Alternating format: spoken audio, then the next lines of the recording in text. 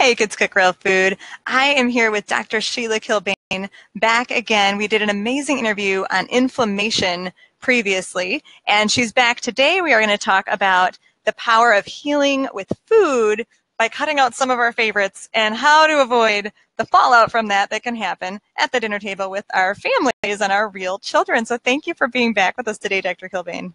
Absolutely. Thanks for having me. Yeah, just to introduce our community to you, Dr. Sheila Kilbane is an integrative MD. She's dedicated to helping children really thrive in health by getting to those root causes of what's going on with them. She's known as the pediatrician who is a voice for children, an ear for parents, and a solution to other doctors. And although she's local to Charlotte, North Carolina, she has an online course, Healthy Kids, Happy Moms, that can help anyone do the detective work of what's going on with their kids and getting down to the root cause, anyone across the nation. So we'll make sure we, share links on how to find her anywhere we share this video. But today, we are really going to talk about cutting some inflammatory favorites. So remind us really quickly, Dr. Kilbane, for anyone who didn't get to hear your last interview, by the way, go listen to it. What's going on with inflammation and our kids? Why is it affecting us negatively? Yeah, so we have shifted the foods that we're eating, and we're eating a lot of packaged processed foods, and those are very inflaming. And we've literally shifted the ratio of fats in our cell walls with what we're eating. And so in order to get that back in the balance so that we have more of an, we call it an anti-inflammatory diet, to where it supports our immune system instead of inflaming our immune system, that is what's going to allow us all to be healthier. And you can literally see inflammation. These kids, and I can see these kids a mile away, and parents, they'll have dark circles under their eyes. They may be mouth breathing. These are the people who also mouth breathe and snore at night. They'll have bumps on the back of their arms or their cheeks. They may have reddish cheeks, red ears, eczema. It can be constipation, abdominal pain, allergies, chronic runny nose. So those are just some of the symptoms that you're going to see to know if you're inflamed. Yeah, so bottom line, these inflammatory foods are affecting everything from our guts to our brains to our skin, and it can be a big problem. So we're going to talk about how cutting some, kid favorites can help with that. Sorry, families. Dr. Kilbane usually advocates for her patients to cut dairy. Now, my family still drinks dairy. We get 3.5 gallons of raw milk a week, and when we start getting low on cheese, we have little panic attacks. So I don't want to know the answer to this question, but should every human cut dairy? Or just no. What? Do we all have to cut dairy? You still ate dairy, but you didn't tell me 3 gallons a week. So, but the one thing, so I'm gonna throw you a few bones here. So the one thing is, you said that you're drinking raw milk, which ironically is illegal in North Carolina, so our families can't get it. It's only partly legal here in Michigan. Okay, so it's, if you're a family who's healthy and everybody's having a daily easy bowel movement and there are no skin issues and there are no major emotional issues or behavior issues, then your systems probably tolerate dairy. And especially if you're of Scandinavian descent, though, I mean, those are the cultures that are the highest in their ability to process dairy. Okay. But also, if you go to milk that is not pasteurized or homogenized, it's going to be more of the milk the way that it came out of the cow. So if you pasteurize milk, that means you heat it up, and that changes the configuration of the protein and makes it even more inflaming. And then we homogenize it. So that means we're going to push the fat into the rest of the milk so that the cream doesn't rise to the top. When they used to deliver milk in a bottle, the cream was on top. And so homogenization makes so that doesn't happen. And it's the way that we process milk that makes it even more inflaming. Mm-hmm. So if you are a family that is completely healthy and you tolerate dairy, those are the kinds of dairies that I would recommend. raw milk or, lightly pasteurized milk, but always doing the whole fat would be my preference, because then you're going to drink less of it and your body's going to feel full and you're not going to, have to drink a ton of it. And, older aged cheeses, yogurts that are, and ideally if you make your yogurt, that would be amazing. If not, you want to get the non-sugar or lower sugar, not the ones that are sweetened. I mean, because you can run into about 5 teaspoons in a container of even the, raw or not raw, but I'm sorry, organic yogurts that are flavored. You can have a tremendous amount of sugar in them. Mm-hmm. So we really want to look at this critically. But, the question and the thing that we're talking about here today is, if you do need to go off of it, why are you going off of it? And it will be for all of those reasons that I just discussed. If your child or anybody in your family is having any one of those inflammatory symptoms, that we in conventional medicine will put a diagnosis code on, and that can be either constipation, keratosis pilaris, eczema, recurrent ear infections, recurrent sinus infections, allergies, asthma, headaches. Those are the things that it's always worth a trial, because it's pretty simple. It's not an expensive thing to do, and you just pull it for 3 to 4 weeks and see if there are symptoms, see if the symptoms improve. And we literally go through, when we're taking notes in the chart, and we list how many bowel movements a day does the child have, how many, how bad is their runny nose, how is their skin, feel the skin before you do this, so that you can actually monitor and you have some concrete things to look for to know if you're seeing the improvements. And we have a lot of before and after pictures of kids, because I always tell the moms, take those before pictures so that we know if we're making a difference. So that's great. It's doable. You can absolutely. Yeah. Makes sense. So every family might not need to cut dairy, but if you've got anything going on, it's kind of the top contender for let's try something and see what works, huh? Yeah, and especially if your child is on a daily medication, whether it's a laxative like Miralax, an antacid medication, a reflux medication, a steroid, take them off of dairy and just see if you see an improvement. I can't tell you the hundreds of kids that we've thrown away medications because we've been able to decrease their systemic inflammation by changing their diet. And the predominant thing is taking them off of dairy. Mm-hmm. That's so good to hear. I mean, that's so amazing to hear about real success stories. So, I mean, the people for whom that works have some sort of sensitivity or dairy to or sensitivity or allergy to dairy. And no one can deny that all of those things are really rising in the last few decades. We hear a lot more allergies, a lot more sensitivities. How does this impact patients in your practice and kind of how you treat them? Do you do a lot of allergy testing because of that? Yeah, absolutely. So I always like to point out the different categories of food allergy versus sensitivity versus something like celiac disease. So a food allergy, the kind that you might have anaphylaxis to, that is mediated by an IgE protein. And those are the times I want you in a pediatric allergist office. You need to be properly tested and educated, and you may need an EpiPen. So that's an entirely different category. And what we're talking about here are the sensitivities. And this can be, the inflammation is mediated through a different protein. And it can be an IgG protein, so it could be more of a delayed type hypersensitivity.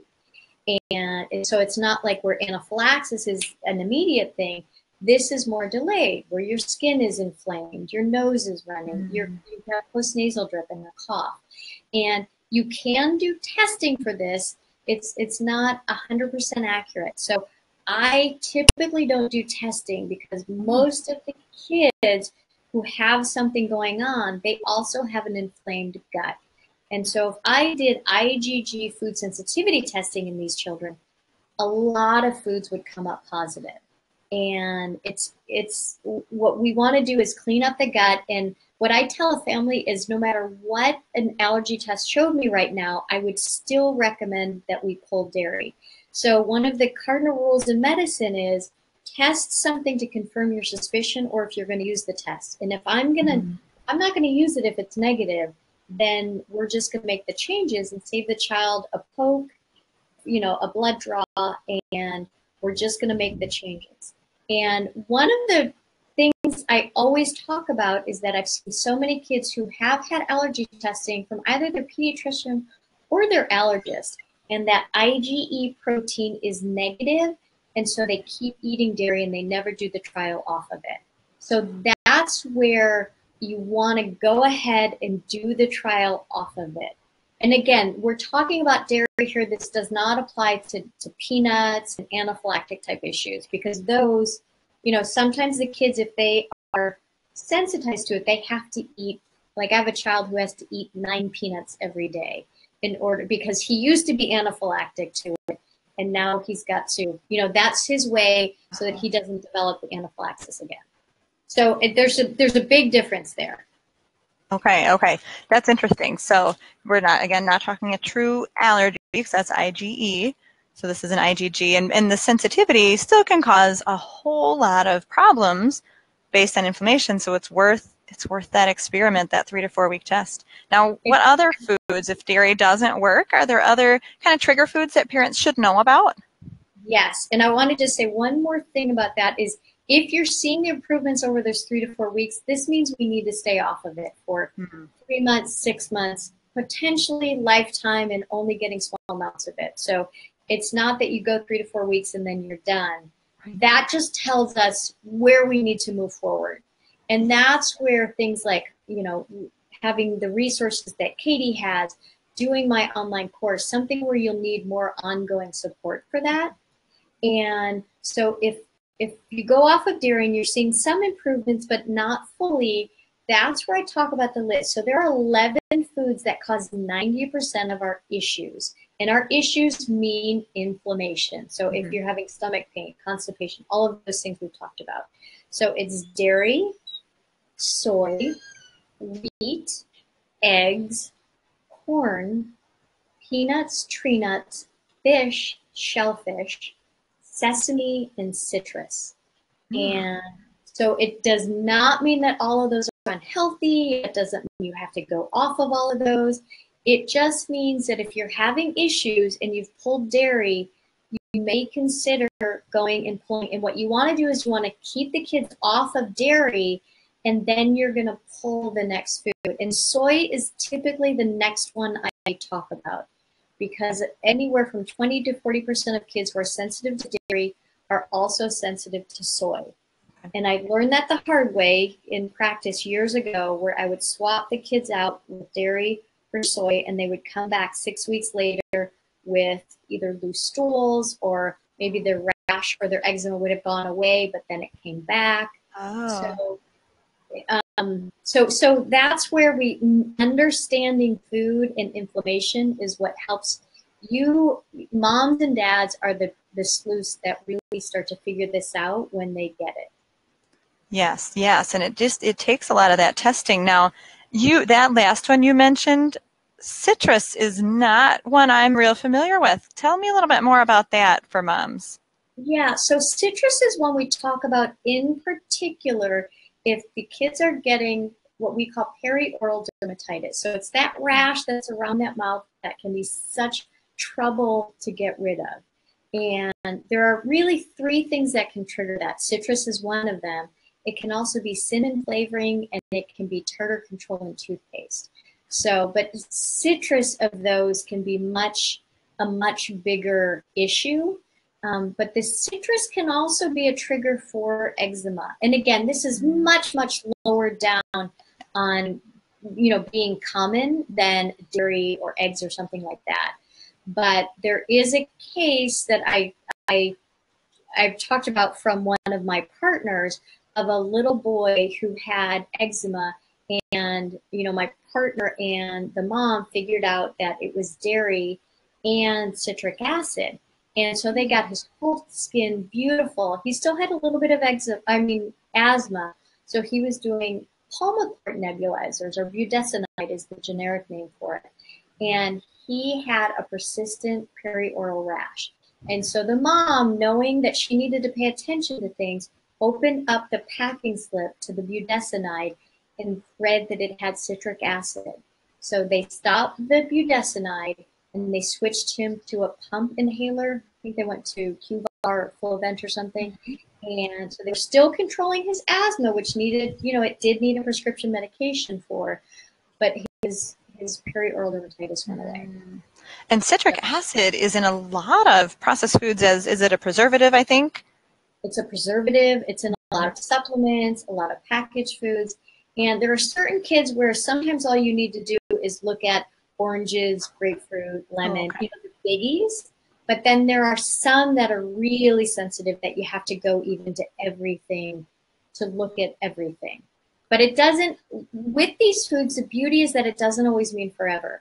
It typically means we have to pull them. We've got to decrease the body's inflammation, get their gut healed, get good healthy bacteria in their gut, and then we can usually add it back in. If not as much as you were doing before, they can at least do it at times and not have the huge flare-up that they used to have.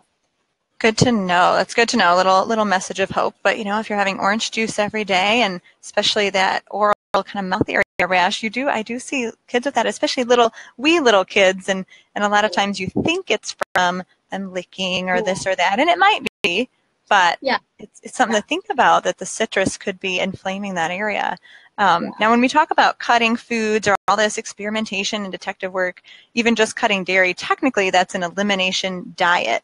Now, there are a lot of gut healing diets that adults tend to go on. We see out there Whole30, Paleo, Keto, GAPS, all that stuff. Do you ever advocate a diet for kids?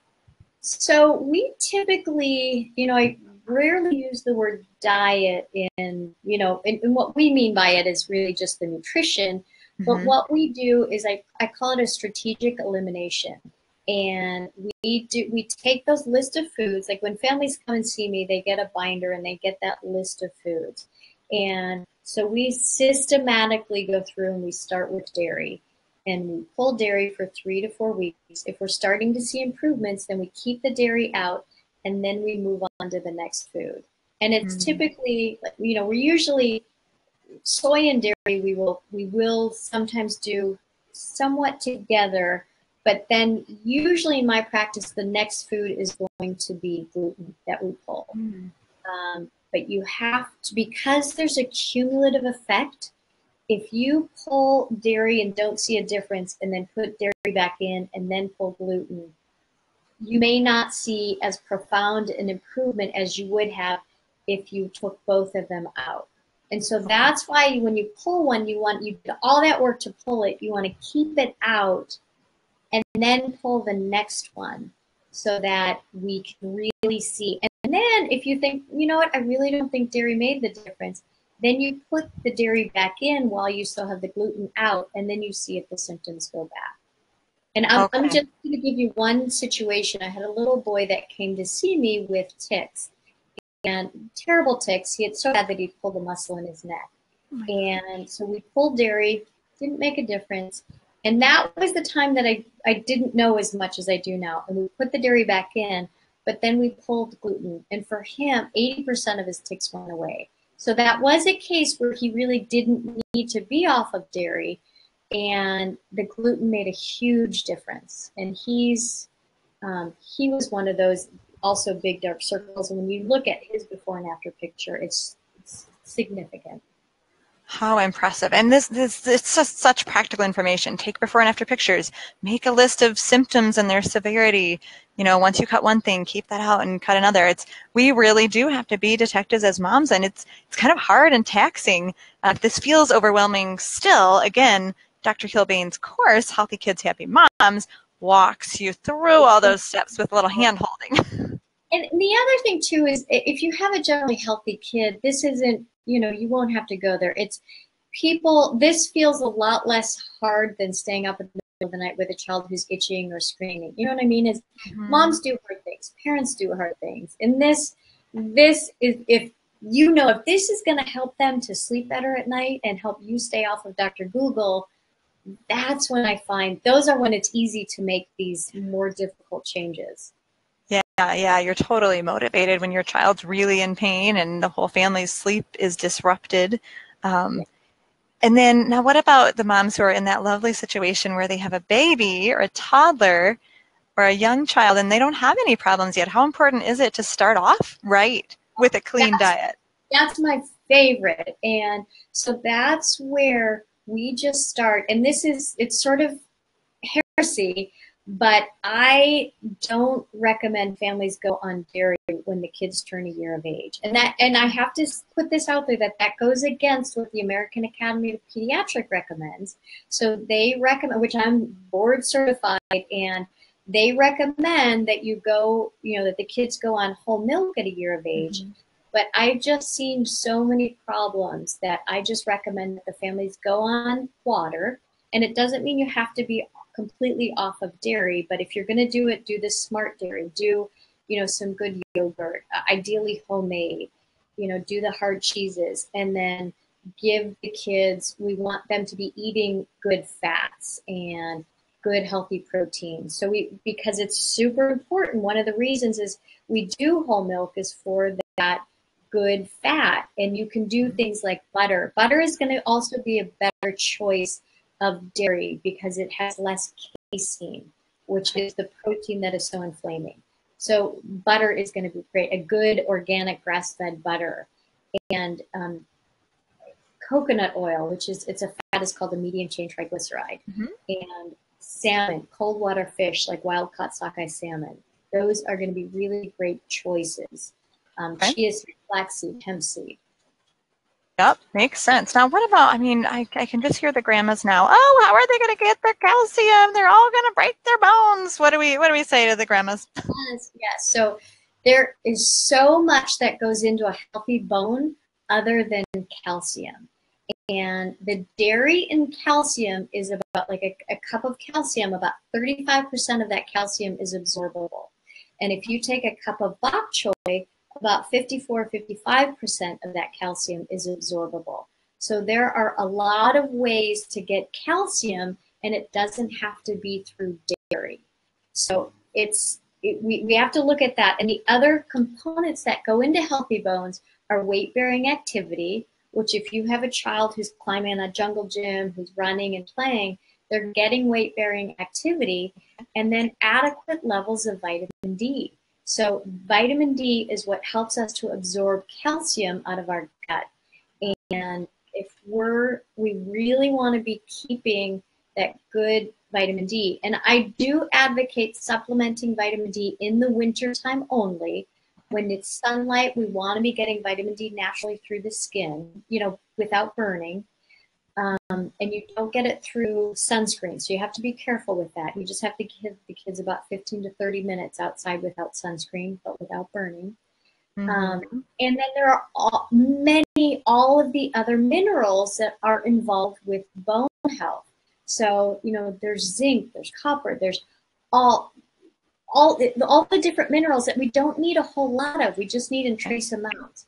And so those are things that's where bone broth can be a really great healthy part, because you're going to get those minerals from that bone marrow, those bones that we're boiling. Okay.